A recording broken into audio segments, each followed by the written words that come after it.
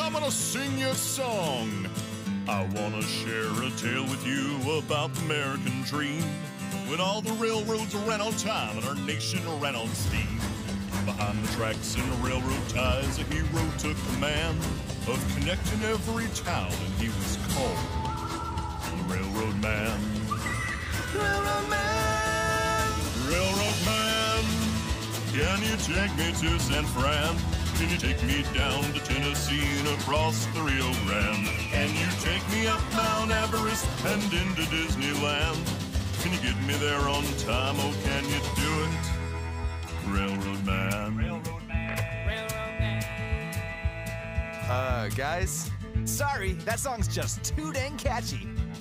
Now you're probably wondering why they called him the Railroad Man. I think you explained it pretty well. Well, I'm gonna tell you why. They called him that because he built the railroads and was male. And they called them railroads because they were like roads except with rails. Cool. Thanks for clarifying. His eyes, they say, were made of coal. His toes were railroad spikes. His trains had 7 stars on Yelp and 1 billion Facebook likes. That's right, 1 billion. What happened next? Shut up, kid. I'm the one singing. I wasn't. He laid all up the track, you see, hooked up the USA.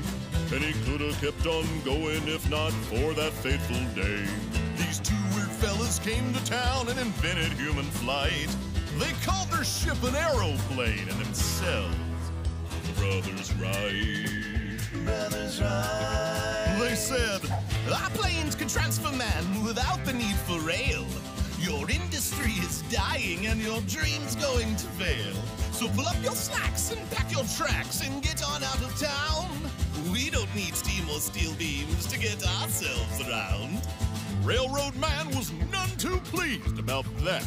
He said, 2 rights don't make a right, dang if that ain't wrong. Hey, that lyric ain't half bad, I hope it ends up in a song. If God intended man to fly, we'd be born in a flock. Those Wright brothers and their flight machine can go and suck a cock. Those Wright brothers can sniff my biff, they can give my ass a smell.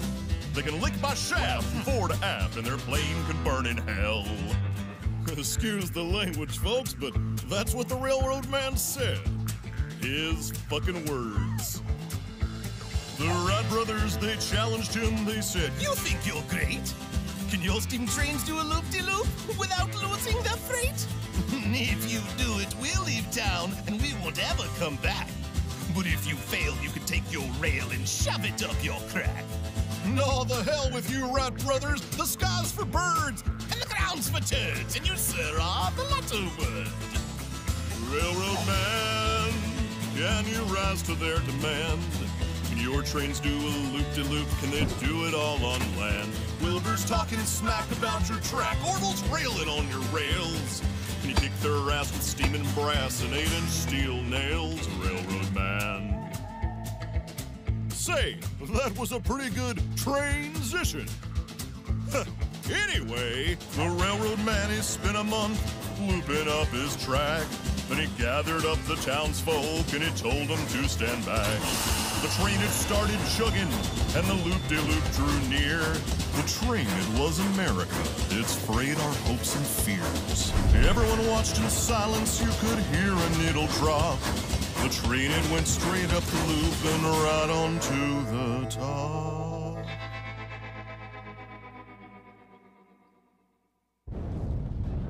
The Railroad Man was finished.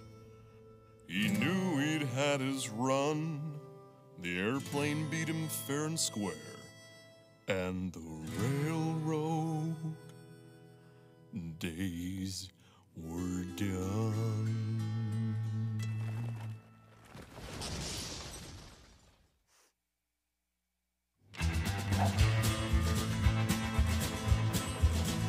But before he died, he wrote a note for anyone that flies. He wrote it all in railroads so we could read it from the sky. So take a look there down below, written in the land. You'll see the final dying words of the Railroad Man. Railroad Man. Railroad Man.